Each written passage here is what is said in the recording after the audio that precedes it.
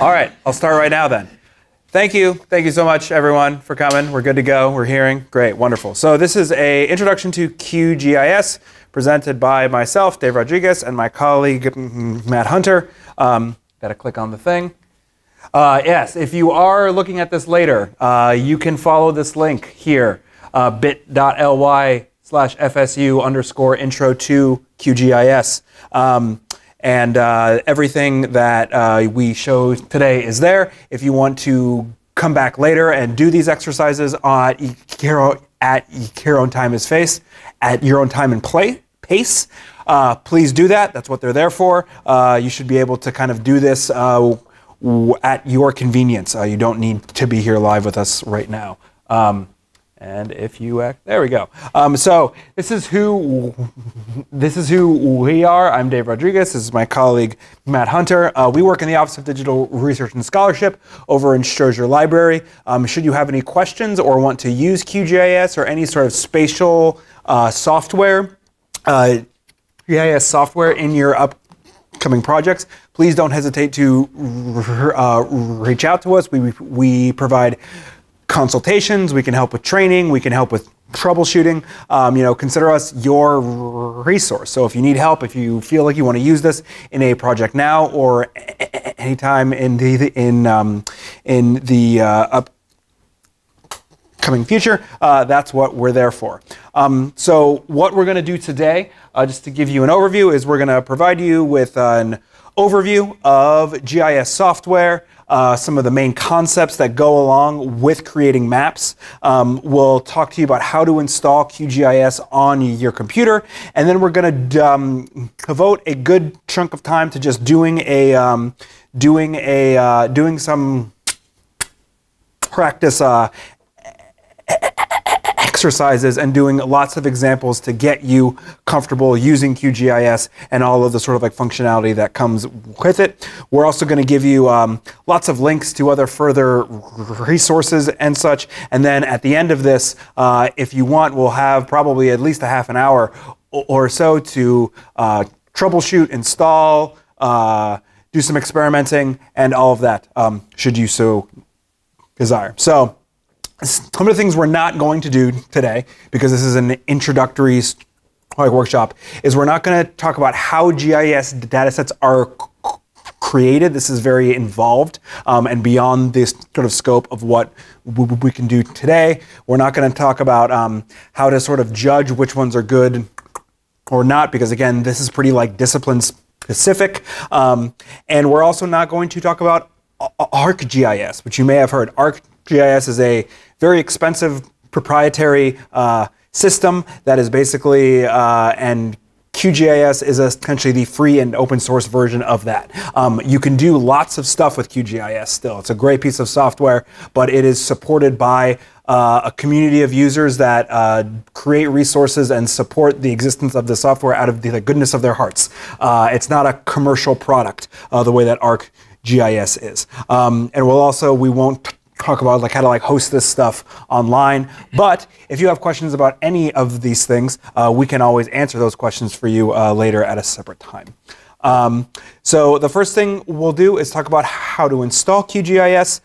If you'd like to follow along with us today, which is not required, like I said, you can always go back and do all of these examples at your own time and pace. What you'll be able to do is start the installation like now, and then while Matt talks to you about some of the concepts related to working with GIS data, you should be able to get that installation completed. And then, of course, at the end, we'll have time at the end of the presentation for us to work on that as well, should you need it. So to install QGIS, pretty straightforward, how you would install lots of other softwares you would find on the internet.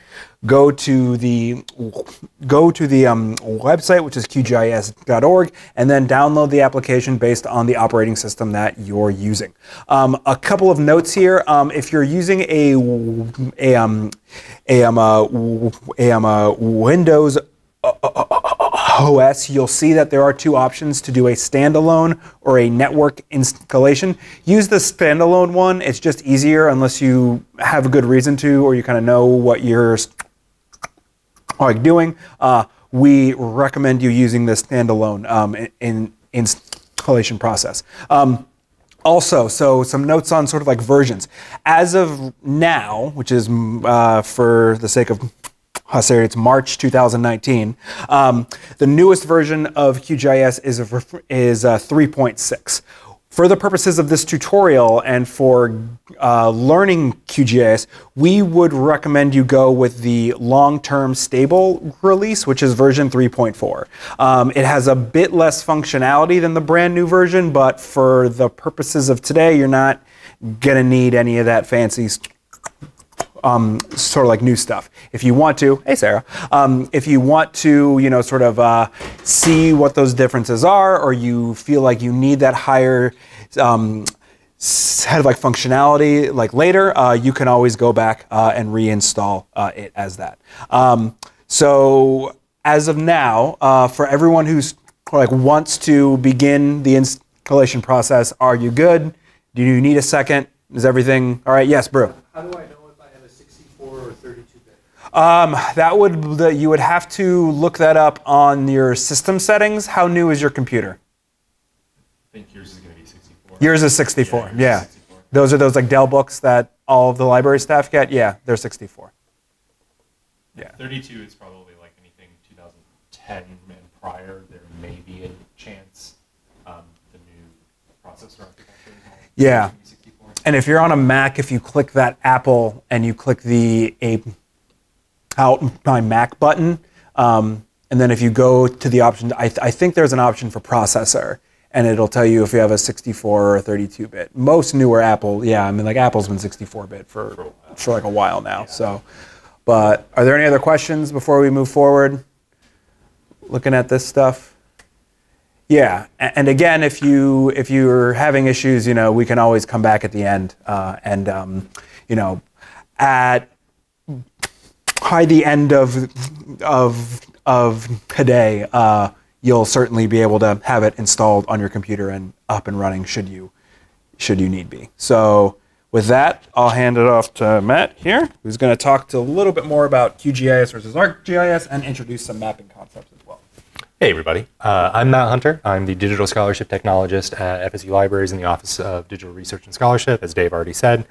So what I'm going to talk to you about today is just sort of general mapping concepts that will apply to GIS software. So it's a little bit about the differences between conceptual ideas of cartography versus mapping, and then also how that relates to the data structures that underlie them. So as Dave already sort of mentioned, what we're going to be talking about today is QGIS, which is the free and open source version of ArcGIS, which is kind of the industry standard. Personal licenses are cheap-ish. They're about $100 per year for a personal license, but beyond that, beyond the sort of basic functionality, they are prohibitively expensive, and that's why QGIS gives you all of the same features that you would probably need unless you know that you need ArcGIS for free.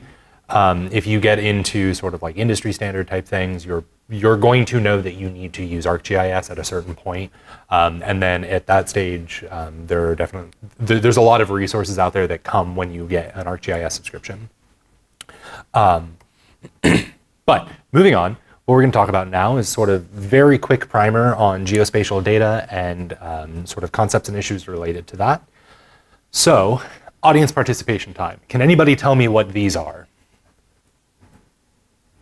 Can anybody see what those are on these monitors? Sorry. Okay, we got some squigglies on the left and then some other squigglies on the right. Anybody want to hazard a guess? No? Brew doesn't want to hazard a guess. He's shaking his head. Sarah, can you give me a guess? They are maps. Do those look like maps to anybody else? No? Okay, well what if I told you the maps, two of them on the left, are based on islands and fjords in, I want to say Greenland, based off indigenous peoples that carved little pieces of driftwood so that they knew, okay, you're going to move a short distance followed by an island, or you're gonna see an island, and then there's gonna be a short distance, and then there's gonna be a bigger island that's got 2 peaks on it, and then you're gonna go a slightly shorter distance, and there's gonna be 2 bumps, which are gonna be 2 islands. So that's how.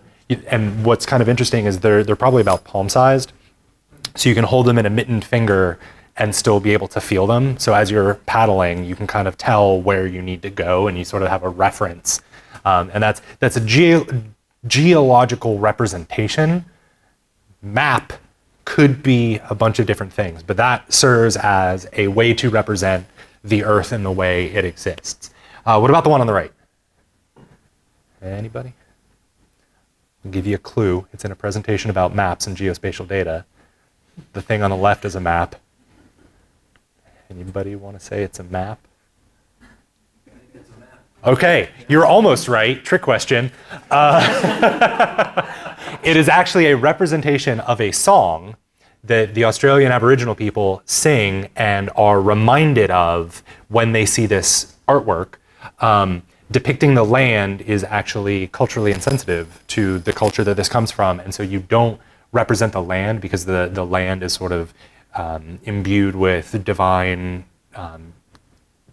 being, so you can't actually depict it because it's profane to do so. But what you do is you look at this representation of a song that is sung to call into being a journey. And so that picture on the right is actually just a representation of the song as interpreted by an artist. So again, they're not maps in the way that we think of, okay, here's north, here's south, here's east and west, and here are distances and roads and things like that. It's not an atlas, but it's still a concept of putting direction and feature and distance onto a physical form. So as we're thinking about that then, what does the term geospatial data mean, right? So you're thinking about, I'm gonna nerd out a little bit in my classics background, ge, meaning Earth, meaning the dirt Earth, but capital Earth we think of as the planet and the way that the land is situated.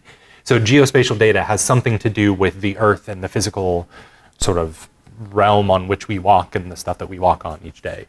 Spatial, it's sort of talking about the relationship between other things in relation to, from one thing to another thing or many things. So there's like the sense of space and the sense of physicality about things. And then we're also thinking about data, which is some form of a measured thing, right? So it's got to be information gleaned from the world at large that you give matter to. So what about this? How much of, now we're starting to get into more map-looking things, right? So this is the Tabula Peutingeriana, which is a map showing distances from the city of Rome, created in, I want to say, the 4th century, between the 1st and 4th century.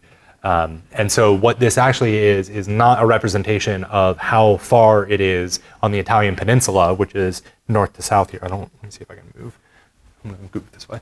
So this is the Italian peninsula. This is Rome. This is the port, Portus. And what you're actually looking at is all of these little segments of line are labeled with a Roman mile marker. So you know that you're going to travel 10 miles between Rome and the next fork of the road.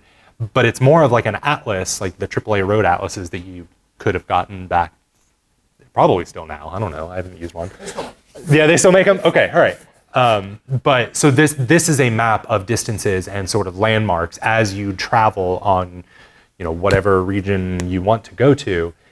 So we're starting to get into more of what we think of as maps as concepts for wayfinding and sort of like distance traveling and sort of referential. And up in the top right, you sort of see the red highlight box. That's the only part that we're looking at. This thing is huge, but it's all laid out in terms of, east-west, and sort of thinking of like latitude. We're thinking of it east-west. So we're only really looking at a small section near the middle. And this goes through the entirety of the Roman Empire in the 1st to 4th century. So you're looking at, all the way up to Scotland is on there. The Isle of Skye is on there, and then it goes all the way down into northern Africa and like into the Sahara, which is kind of really cool. And then you got like the eastern deserts of like Asia and Asia Minor and things like that. So a lot of information contained on this map that isn't in a form that we think of, but it's still kind of close comparatively to the little mitten driftwood. So now when we think of maps, this is similar to what we think of, right?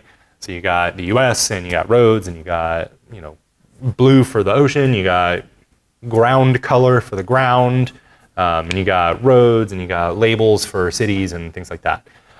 So this is one of two main types of maps. So right now we're looking at reference maps. And so it's you look at a representation of the physical world and you reference it to find out information about other things. So now you want to look at, okay, well, what's the easiest way to get from New Jersey down to Miami? Well, it's I-95, just like everybody else that goes down there.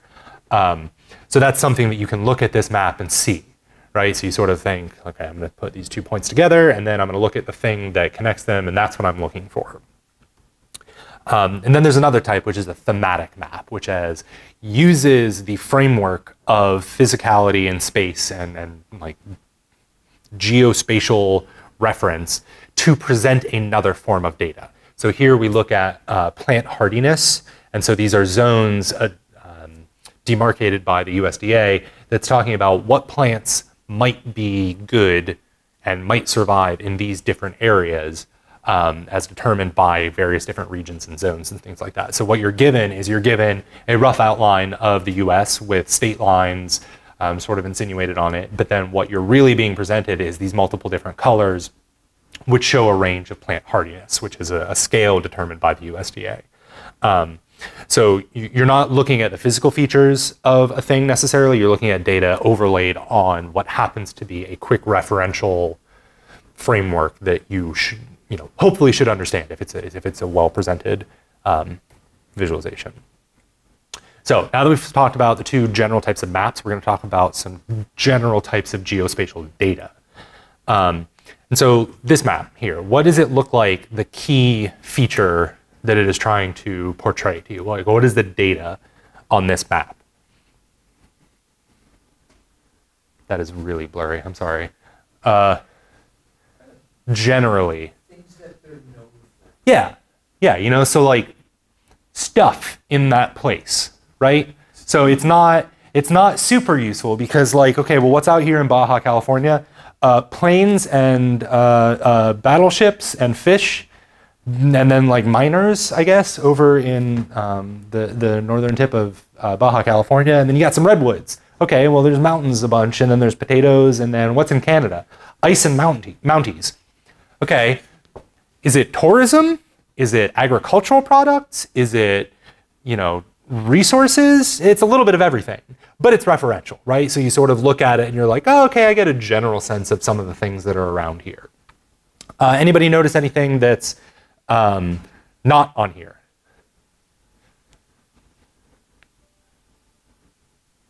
So thinking about data and what data, so Dave mentioned that we're not going to be talking about how you make data sets for geographical maps. I'm going to just a little bit, but so some of the data that's missing from this map, from what you'd expect. I mean, there's no like cities or states. Right, okay, yeah, so you have no idea that that Mountie is in Saskatchewan, right? So you don't know that, there's no label for that. What about, like where we are in Florida, what do we got going on? I don't know, a dance? I have no idea what that is, actually, I should have looked at that. I don't know, I hope that's not, is it? Yeah. Okay. Ah, there you go. Okay, yeah, we have Marilyn Monroe, kind of a Marilyn Monroe surrogate down in Fort Lauderdale, West Palm, Miami area. Okay. Well, what about Alaska? What about Hawaii? Yeah. Well, this map was produced in, what does it say, 57? 42. Yes. Okay. Yeah, it was produced in 1942. Alaska wasn't a state until 1952. Hawaii was in 59. The artist here, Covarrubias, died in 57, so he would have been able to do Alaska, but not Hawaii. But on this map, no Alaska, no Hawaii. So your data set that you're pulling from doesn't have information about Alaska and Hawaii because it wasn't included in the states, I guess, which is the point of this. So here, right? So if we're thinking about like maps and geospatial data, this is sort of what everybody thinks of, right? Like you got a general shape of a landmass and then you got a bunch of colors on it in like weird abstract shapes. And it looks sort of like modern art, but what are you looking at here? Well, this is a two variable map looking at food scarcity and obesity, right? So you're looking at a darker shade being a more likely occurrence of both of those things. And it's presented on a geospatial framework, right? So you're looking at the contiguous US, because again, you don't see Alaska or Hawaii on this one, but you're looking at the contiguous US and you're looking at where do these things happen? And that's sort of an inferred third layer of data, right? So you're looking at, okay, well, where is there a high prevalence of obesity and high food scarcity? So low availability of good food. Well, you sort of know, that's kind of in the South. That's kind of in, you know,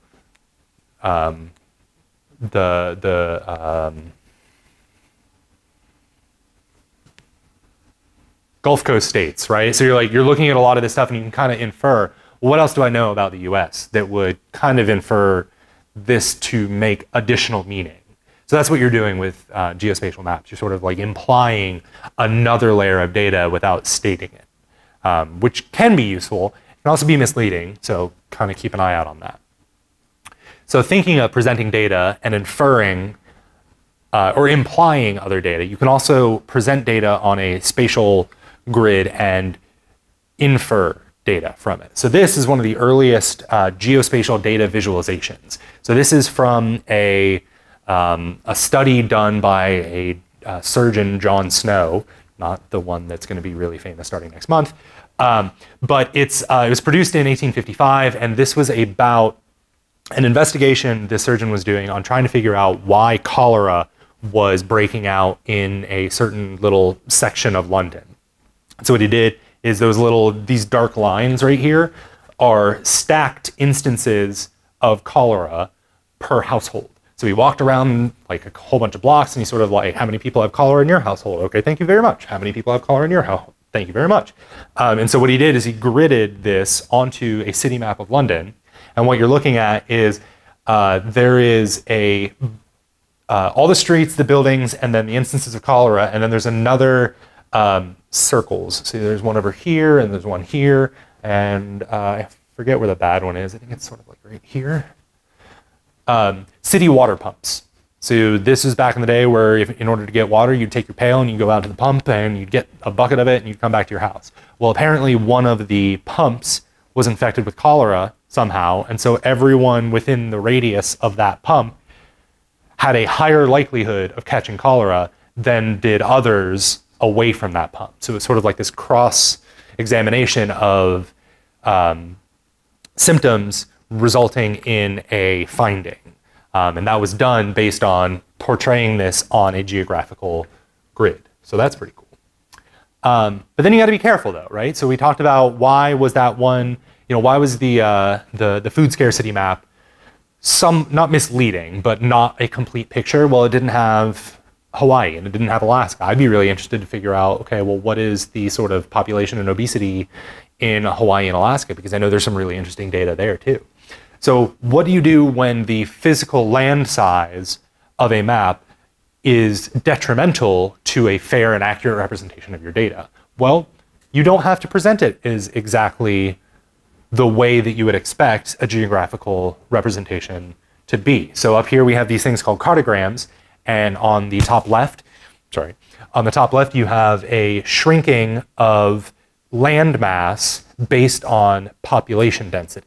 So you sort of see the Dakotas are shrunk down to what would be equal in land mass if they were as equal in population to, say, South Florida or New England. So, up in the New York area, it's very overinflated or sort of like bulging because there are so many people per square mile. But in the Dakotas, it's very small because there are very few people per square mile. So this is sort of visually a better representation of population density that has nothing to do with square footage and territory of a geographic representation that you would otherwise expect. Similarly, down on the bottom right, you're looking at a cartogram that portrays the electoral college votes per state. So we always say like, oh, Florida's a swing state, but compared to Texas on a lot of maps, it's a lot smaller. But then you look, okay, well, the Texas chunk is sort of right here, and the Florida chunk's over here, and like those are all hexagons, and you can sort of go through and count on a higher quality map. You can sort of see the differentiations, but you can sort of see that landmass wise, Texas, California, Florida are big-ish, but they're a lot bigger than somewhere like, I don't know, New Jersey, right? So New Jersey's tiny, but look how many hexagons that has based on votes. So that's something that you can also portray if you take liberties with the physical, the representation of the physical to better fit your data. So again, what are you trying to show? Are you trying to show landmass? Are you trying to show electoral college votes? What if you're trying to be very readable and the only thing you care about is showing the linearity of subway stops? What if you only really need to know you're on Green Line, you come to this stop, and then if you continue on Green Line, you're going to go to this stop? Well, you don't have to match up with the actual physical geography of the city of London. So, you know, the purple line goes all the way out here in reality, but on the subway map, you can shrink it down and you just say like, it's the last stop. You know, it's out on a branching part. It's farther than the rest of them. So this idea of abstraction, you're not beholden to making everything geographically faithful, but as long you can do that as long as your data supports a presentation in a different way, or it would be more meaningful for your data to be presented in that way. This is one of my favorite ones. It's a data visualization showing Napoleon's march into Moscow in 1812. It was a data visualization created in 1869. So what this is showing is a march from a city in Poland all the way over to Moscow. In red, that is the army that left. In black is the army that came back. And you can sort of see as that army, or as that line, the width shrinks, there are less soldiers. And what you're seeing is, you're sort of seeing 6 things. So this isn't quite a map. It's a data visualization that has a geographic influence on it. It's not a map showing you the roads you would take between these 2 cities. But what you're seeing is the number of troops, which is the width of the column, the distance, generally. You're sort of seeing like there is a distance between this place, and it is shorter or longer than the distance between this other place and this other place. You're also seeing temperature, which you kind of can't see, but this bottom half of the graph, which is part of the visualization, is actually showing the degrees below 0, and there are some lines that, I really wish you could see this, it's really cool. There are some lines that line up to like various different dates that are in here, and so you can sort of see this graph shows that down here it's like -30, and so you can see from there to here there's a large decrease in troop number, which is pretty cool to look at. So you're looking at number of troops, distance, temperature, a direction of travel, right? So generally east-ish towards Moscow and generally west-ish away from Moscow. You're looking at location relative to specific dates, so there are some date lines on there as well. And you get a general sense of longitude and latitude. So you have, these are being presented not in the order of stops and places people went, but sort of generally west to east and then east to west, north and south. So you sort of start down here and you go generally up towards Moscow. That's not accurate in terms of how distant it is, latitude-wise, but it is generally referencing that Moscow is more north of the place that they started. So it's, again, it's more important to the visual aspect of it to present it that way than it is to be accurate in the geographical thing. So again, the same data that you have can be misleading if you don't present it in a way that makes the best fit for that data. So the thing that you're presenting has to be as fair to your representation as possible. So these are all based on the same underlying data set, adjusted in various different ways to show 6 different things, really. So this top left one, you're looking at winners overall of election votes. Red being Democratic, blue being Democratic, red being Republican. So that is the winner of the state overall. Down here, you're having a winner of the state resized so that electoral votes are given equal landmass. So you shrink the Dakotas and you sort of like increase New England, so you sort of have a better visual representation of the larger a red thing is in this just means the state's larger. The larger a red thing here means there is more of a red thing going on, so more votes. Over here, you break it down by county. And again, by county by landmass, by county by population. And over here, you even shade it number of votes. So the more red a thing is, the more Republican it voted. The more blue a thing is, the more Democratic it voted. The more purple, the more about even it was. But down here, again, this is sort of the best picture for that. So it shows, based on popular vote, how many people voted for a thing and how many votes were there for that thing. So you sort of shrink down the places that had fewer votes because it doesn't really matter how much vote by land area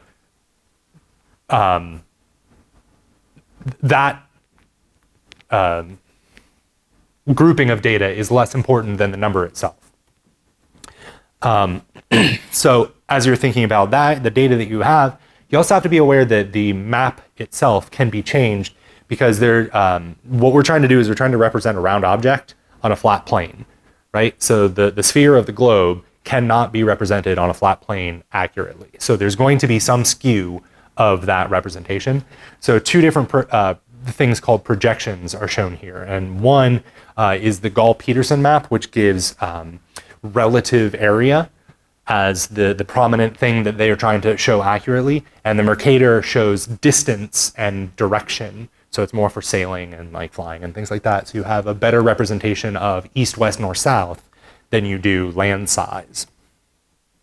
And this is just sort of a general recapitulation of that theme. You sort of see how the roundness and the squareness affects the presentation of something like a head, right? So a normal human head looks a certain way, but then as you project it onto different coordinate grid systems, it skews that. And so what you're looking at on the right is sort of the same representation or different representations of the same thing, which happens to be the contiguous US, based on coordinate reference systems, which are given various different identifying numbers based on what you're trying to align them to. So are you aligning them to a true north, south, east, west grid, or are you aligning them to a grid that's more curved so it better represents a sphere, or things like that.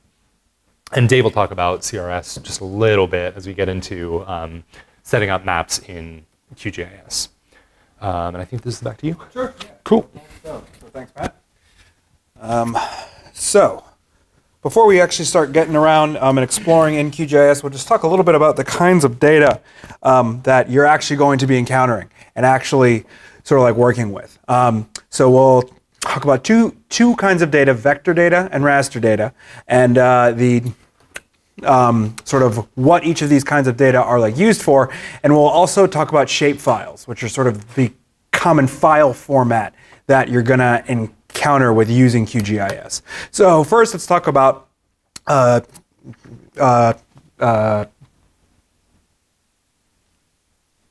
vector data. So anything that's a vector is basically geometrical features on a map. And these are sort of the most, these are so simple you may even forget to even consider them. So these are essentially like points, lines, and shapes. Lines are also called arcs sometimes in GIS world. And the three of these are used to represent different kinds of features on a map. And we'll also talk about rasters and what raster data can be used for as well, as then it often goes hand in hand. So the point is perhaps the most simple and common type of data. Points can be used to represent anything from trees to a lamppost to an entire city, depending on the scale of your map in question. A point can be thought of as just any intersection between two or more axes. Then you have lines. Lines are just a series of points, right? But the thing that makes a line unique is that the first and the last point are not the same, i.e. it it does not form an enclosed shape. So lines, unsurprisingly, represent linear features, things like roads, rivers, flight paths, contour lines on a contour map, which represents different areas of elevation. Then polygons or shapes, right? And these are simply lines that do form an enclosed shape. These can sort of represent any discrete area, from a field, a park, a building, a country, a state, a county, whatever. Any sort of enclosed, discrete area. Oftentimes these features share points and axes with each other as well. So while vector data represents the real world with these three geometrical features that we just talked about, raster data represents the world as a grid, where each sort of cell of that grid has some piece of information attached to it. Often you'll see raster data as the base map of something. The most common raster data set you're probably have all seen before is the raw satellite view from Google Maps. And without any other sort of like notation on it, that's a sort of common example of like very high resolution raster data. So here's an example that probably looks pretty familiar to a lot of you. And you'll also notice that there's point data overlaying this like raster data. And so if you zoom in, like we see on this image on your right here, you can see that this map is just a grid of pixels, right? And with each square represents something pertaining to that actual area of ground. You can also use raster data to represent more abstract information, such as like elevation or temperature. So this is an example of something called a DEM, or a digital elevation map, which with each of these like squares or cells rather represents a 30 meter by 30 meter span of ground with an elevation value that's attached to that cell, shaded in these various degrees of like red and pink here. So the most common file format that you're going to come across when you're dealing with data is called a shapefile. And shapefiles pertain only they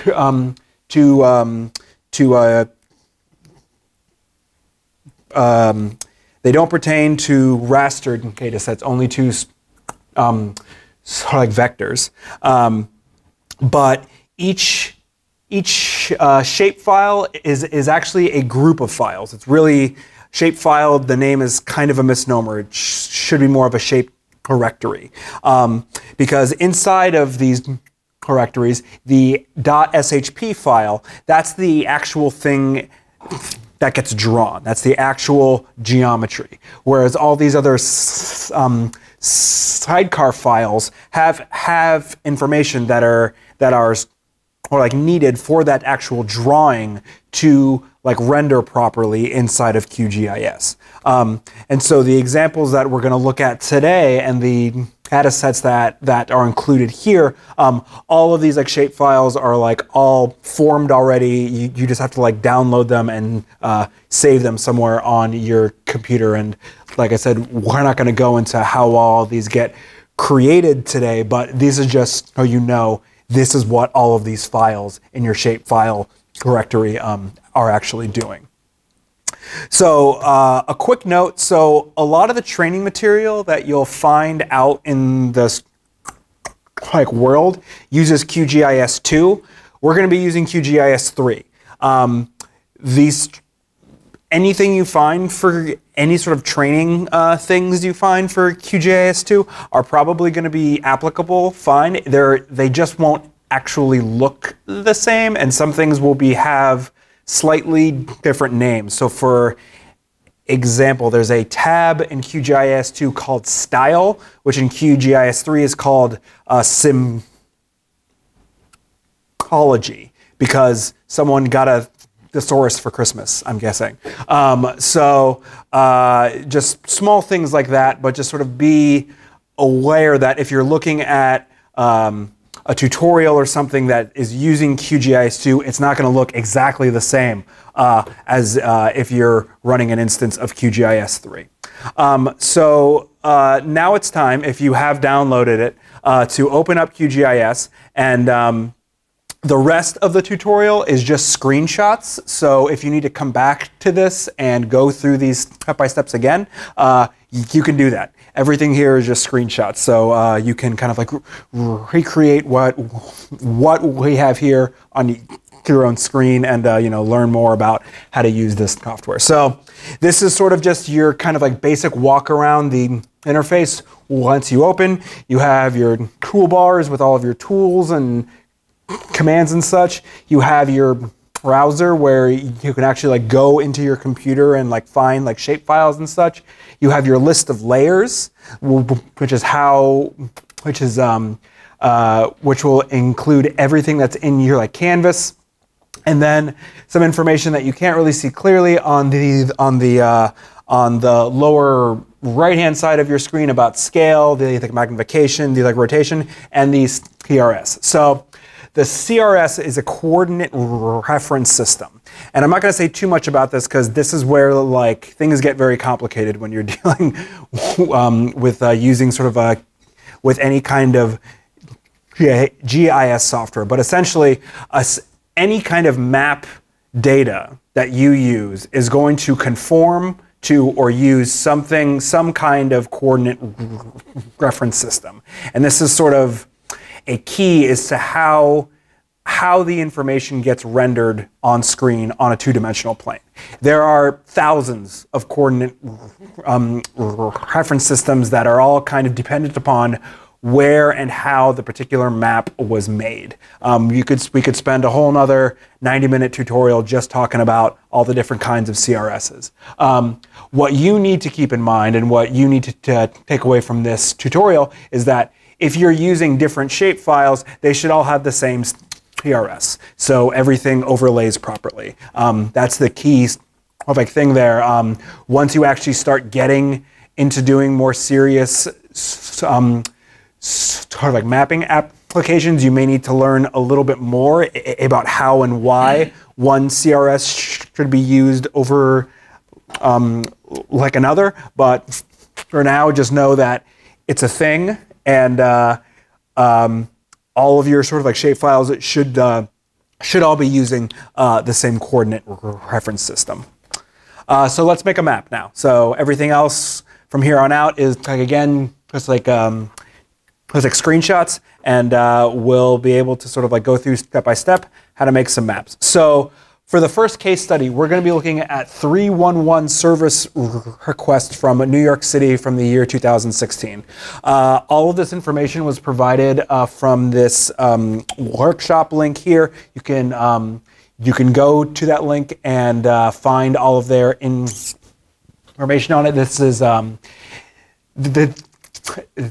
is a long but incredibly useful tutorial. When they gave this training, it was like a full day.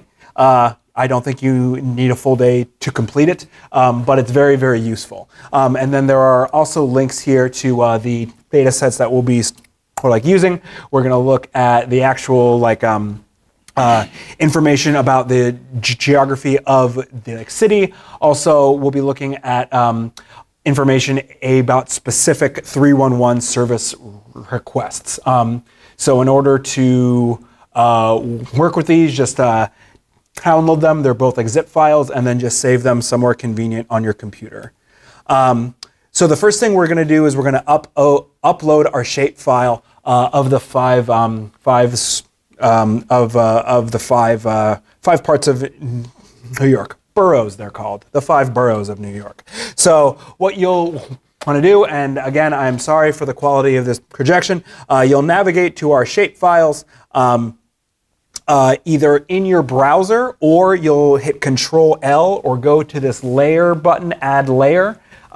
Whichever one you prefer. It's basically 3 ways of getting to the same spot, where you would add a layer browse your computer or browse the directory where you downloaded the data sets, find the .shp file, click add, and there you go. We've got our 5 boroughs. And you'll see on our like layers list that we now have 1 layer. We now have 1 layer of shapefile data. And your color may not look like this. QGIS assigns random colors, but let's change that. So let's say you wanted to color these. You wanted all of Queens to be colored one way, all of the other sections to be colored their own unique colors as well. So let's first look at the underlying data. So you would right-click on that layer and go to Open Attribute Table, and you see we've got some helpful identifying information here that we can use to color code our 5 parts of New York.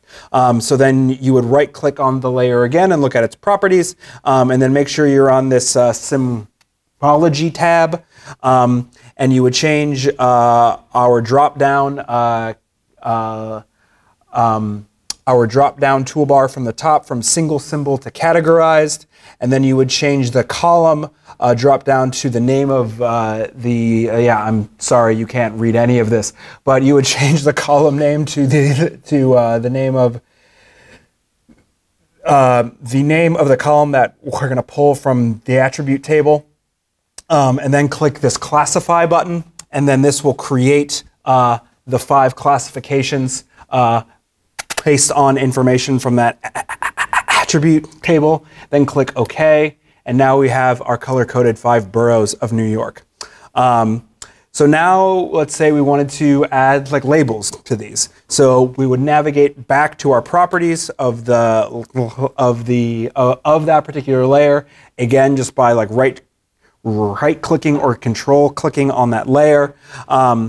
Navigate to the Labels tab this time, and then we would just want to assign single labels to be filled with information that we're going to pull from that name column. So we're just pulling information from this column, and we're saying assign this information to a specific label. And then we would do that, and now we have a nicely labeled map. But you can see that they're styled kind of weird, like the maps are, or the labels are kind of like off center. The one for Manhattan's kind of like running into the edge there. So we can stylize that a bit and make it a little bit more presentable. Navigate back to your Labels tab. Select the placement option and click Free Slow in parentheses. And this positions the label to be more kind of in line with the overall geometry of the vector shape. Just like have a note that you can always go back in any point throughout this process and like change how these labels look and like render. You can edit the colors, the font sizes, things like that as well. So now you've got a nice map of the city laid out, a nice single shape layer. So now we're going to add a layer, and we're going to add these 311 service requests. So we would follow the same steps as before, and then you'll see that our new layer comes on top of the old one. So note that when you're adding layers, QGIS automatically puts the most recent layer on top, and the order that they're stacked in your layers list does make a difference. So if we had our first shape file on top of this, all of these points would be obscured. So we just always be aware of the order of this list. And so as you can see, there are lots of points of data here. So let's look at the attribute table and try to make some meaning out of these. So yeah, I don't think you can read any of this on this projector, but I'll tell you that there's about 4,300 rows. So there's 4,300 unique points and 53 columns of information right there. So let's like drill down into this and see if we can sort of like filter out some of this so we only see data that's like pertinent to us. So we do this by creating a query. And how you create a query is you would right click a layer and go to this filter option. And this opens our query constructor. And in this new sort of like window, we see all of the like pertinent fields that are from our attribute table, or those it'll display all those columns. And then if you were to click on these and then view the all, you would see everything, all of these like values that are associated with those columns. And then we have a field down here on the lower part of the screen where we can create an expression that will only collect a certain subset of that data. So for the purposes of this example, we're going to look at just data points pertaining to broken Mooney meters. So we will basically just, you can follow these instructions. You can select the pertinent column, click all to see which one is there, collect that, and then use some of these operators down here, which have like things like equal than to, greater than, less than, not equal to, and basically have it say, create an expression where it says complaint equals broken meter, and then you can test and apply that filter. And you can see when you test your query, you get 515 rows coming back. So we've taken our 4,300 original data points, and now we're only going to see 515 data points because we've built a query to like only show us one subset of that data. So let's say we wanted to have this even more like narrowed down. Let's say we just wanted to look at broken things in the borough of Brooklyn. So we would just go back to our query builder. We could keep our original query, add the and operator, and add the additional criteria of the of taking the row field and saying equals Brooklyn. And now we see when we test it, we get 121 columns, or I'm sorry, 121 rows, not columns. And then we can return to our map, and now it's only going to show us broken Mooney meters in the borough of Brooklyn. We've zoomed in a bit here just to sort of like clarify. And if you notice, because you've used that free labeling feature, the name of the like labels will actually shift depending on your on the like scale of your map. So let's stylize this even further, because those little yellow dots, even not on this bad screen, are kind of hard to see. So just like with our original layer, we can go back, open up a layer, and choose how it's going to like look. So we can right click on our 311 layer, go to properties, then symbology, and then format, how these like little points actually look on our map. And there's lots of options here. You can add all sorts of like layers of richness and meaning. And then here's our nice new broken Mooney meter map of Brooklyn with a lot more sort of easily distinguishable sort of like data. So another useful tool is using using this identify features function, which is up at the top toolbar. Basically, you can click on a specific point, and it will show you all of the like data that is associated with that point just by clicking on it without having to like open up the attribute table. or anything like that. So all good. We have our nice map, our nice shapes, points, and vectors. But what's the big thing that's not here? What's missing here?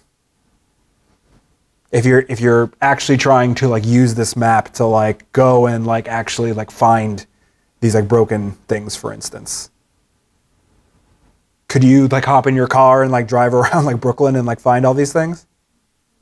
No, right? Yeah. There's no roads. There's no reference, right? These are just shapes. These are it's like vectors. So how we can do this is we could go in and just have to draw all of the roads in New York City, but that would be very difficult and take a very, very long time. But because QGIS is a lovely piece of software, we can import an underlying raster layer using a plugin called Open Layers in QGIS. So this particular plugin does not come with QGIS, and like lots of things with QGIS, you have to install the plugin on your own. So to do this, it's not super complicated. You would go to the plugins option, plugins, then you would just do the install, and then the first thing you would need to do is go to settings and make sure you're getting all the experimental and deprecated plugins, because a lot of things are considered experimental in QGIS 3 just because it's new,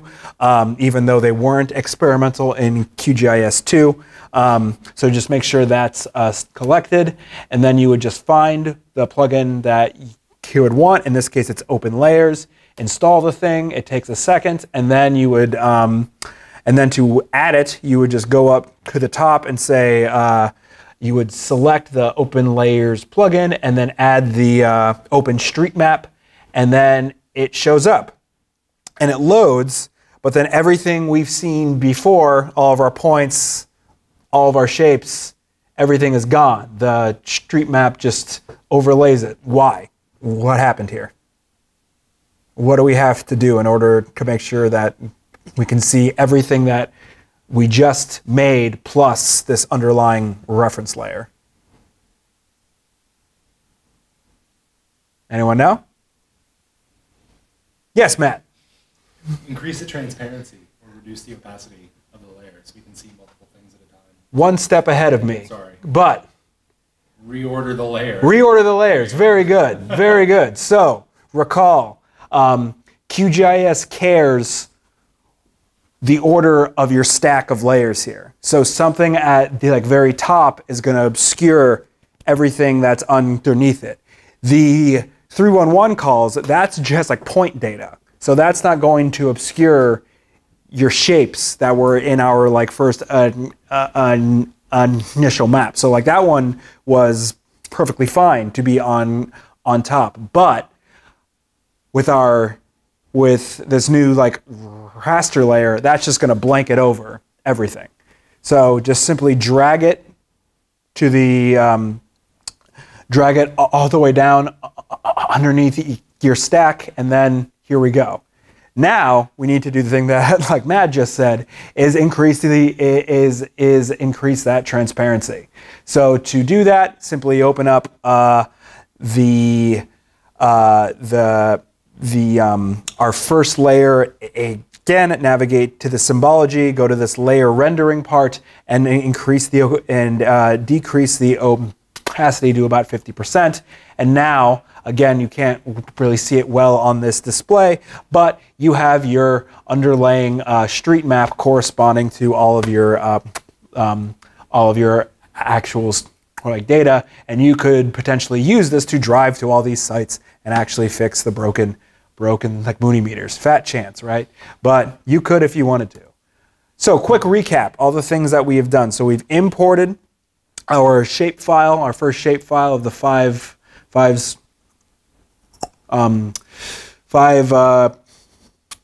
boroughs of New York. We have labeled and stylized that data set. We've imported vector point data of the 301 service request. We've filtered and queried that data. We've stylized that point data, and then we've imported a raster base map using the OpenStreetMap plugin. So the next case study, which is shorter, we're going to look at a local case set that's from here at FSU, and we'll also use a feature of QGIS called print layout to export something that's actually done that lives outside of the QGIS software. So in this study, we're going to be looking at data set that was provided to us by the very, very nice folks at FSU Facilities Planning and Space Management. Thanks to them, they were incredibly forthcoming and nice and like, yes, here's all of our map data for campus, go nuts. So thank you very much to them. So this is the link to the data set that we'll be using. Like again, you can just click on it, download it, and save it somewhere convenient on your computer. And for this case study, we're going to be asking some questions. So we're going to look at how do different parts of FSU campus rate for ADA parking, for accessibility, and for safety, and how can we represent this geospatially. So first, we'll import our buildings and street data. You can't see the streets now because the projector is bad, but we'll actually change that in a second. So these are just two different layers, as you can see here. You can see them both up on the top left of the screen here. So the street data here is actually a line data set, which we haven't worked with that yet. So if we open up that attribute table, we can see that there's the first few rows, or here are the first few rows of the underlying data for that, for all the streets around campus. So if we're thinking about questions related to safety, one of these columns might be good, and I would ask you to tell me which one it is, but I don't think you can read any of that out there. So I'm going to tell you that it's speed. So that says speed, in case you couldn't tell. So let's categorize and label this data on its speed. So similar to how we created the color coding for the 5 different sections of New York City, we can create a categorized list for the street data by using that speed column. So we'll also apply a color gradient, and in this case we'll be using grayscale that correlates a higher speed to a darker shade of gray. We can also adjust these properties or the sort of underlying features of the streets themselves so they look slightly thicker and are a bit more usable. So now here is our streets with our adjusted data. So note that although you don't necessarily need to know the specific speed limits of these, but if you know that the darker streets are the faster ones, you can get a sense of which streets are faster and which streets are potentially safer, right? This is a good thing you would probably want to know if you're thinking about what are the safest parts of campus for ADA accessibility, for instance. So next, we'll add another shape layer, and this is, so now everything that's the next layer, hedges and garnet, these are all of the parking facilities on campus. And so you see that there's a lot of these spread out all over campus. So let's dive into that attribute table and see if how we can query this to help address our research questions. So again, this attribute table is very extensive, but there are a few fields and columns that we can identify that directly pertain to questions of ADA accessibility. One is the kind of permit. We can say we want to filter out parking areas that are service only. Whether or not there's this helpful column here that lets us know whether or not a given lot has ADA spots in the first place, and then finally this third column here has data pertaining to how many ADA spots are in a given lot. So we're going to build a query, and I'm sorry again that you can't see any of this. So for the permit, we'll use the exclamation point equals operator, which does in fact mean not equal to. to say that we want to eliminate the like service lots from our query. Next, we would use the AND operator and say AND ADA equals yes, and then one more AND operator, and then we'll say only show me lots where the number of ADA spots is greater than 10.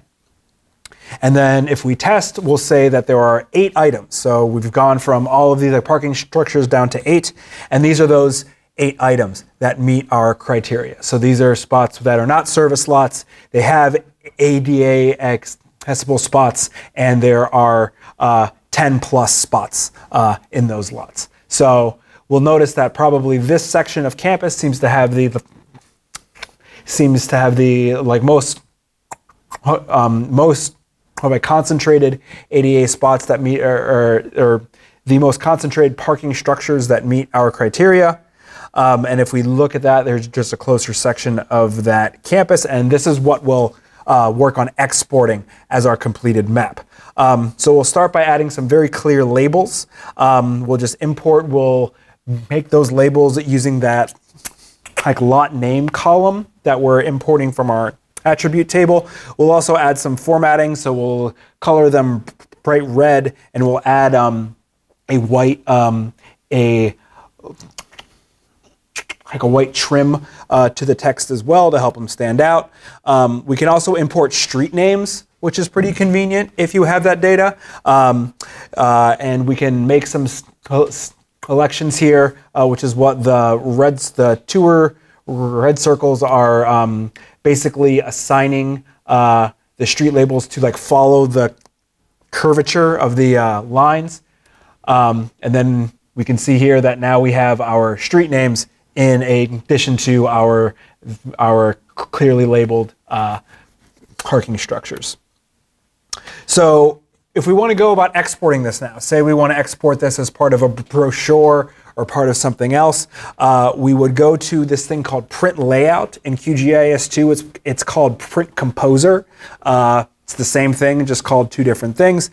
And to do this, just simply go to Project, New Print Layout, and then you'll be prompted to create a title, and then it's going to open up Print Layout in a new window.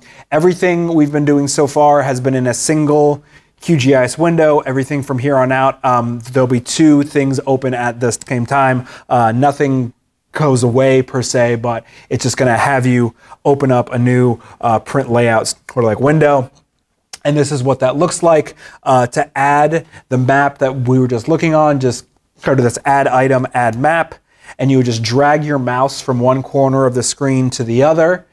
And there you go. It'll print the view of the map as it appeared in your canvas. So this doesn't always work 100% right the first time. You may have to try a couple of times. QGIS can be a little bit imperfect here. It is free and open source software, so this is one of the areas where it's not perfect, but you may just need to sort of adjust the scale and things like that in the item properties tag, which is that red circle there. But kind of troubleshoot, tweak it a few times, and you can generally get it right. It just might not be perfect the very first time. So once you get a map to your liking, you can add a label to it. Just simply add item, add label, draw your label. You can format it any way that you like. You can also add a legend based on your attribute table. So like for here, I've included the speed. You can say you can include information about this shade of gray equals 10 miles an hour, and this darker shade of gray means 20 miles an hour, things like that. So it kind of automatically tries to guess what you would want your legend to be, but all that's completely customizable and adjustable. And then finally, once you have everything to your liking, you can export your map as either a PNG, an SVG, or a PDF file, depending on what your final delivery platform is going to be. And that's pretty much it. Again, these are the links to some like resources. There's a link again to this presentation. The Lynda course on using QGIS is pretty short when it comes to Lynda courses. It's only like 2 hours long, and it's actually very, very useful. It does use QGIS too, and you have access to Lynda as a student. It comes with a pretty robust data set too that you can use to kind of learn and experiment with. I would recommend it a lot. It's really good. The Adapolitan tutorial, which is everything that we did first. There's a lot more there that they cover in by doing things like with that data. The QGIS official documentation is good. It's long. It's like a 600-page PDF, but I wouldn't recommend you try to read that per se, but use it for like reference. There's a lot of good stuff in there. This thing, the Geospatial Historian, is like an open access QGIS textbook. It's mostly using like historical sources and historical maps, but it is a very well curated open access textbook. Lots of things there you might like want to use as well. QGIS Stack Exchange, y'all might be familiar with Stack Exchange. There's a whole QGIS subsection of that. If you've asked a question, chances are someone's asked a question too. The answers there are usually pretty high quality. And then of course the GIS Lounge. This is just like a general like website for like lots of things, stuff you can explore, jobs, trainings, articles, new tools, new applications, all that good stuff as well. Again, here's our contact information. If you run into trouble using QGIS or you want to learn more, you have specific questions, feel free to like reach out to us for consultations. That's what we're here for. And yeah, thanks very much. All right.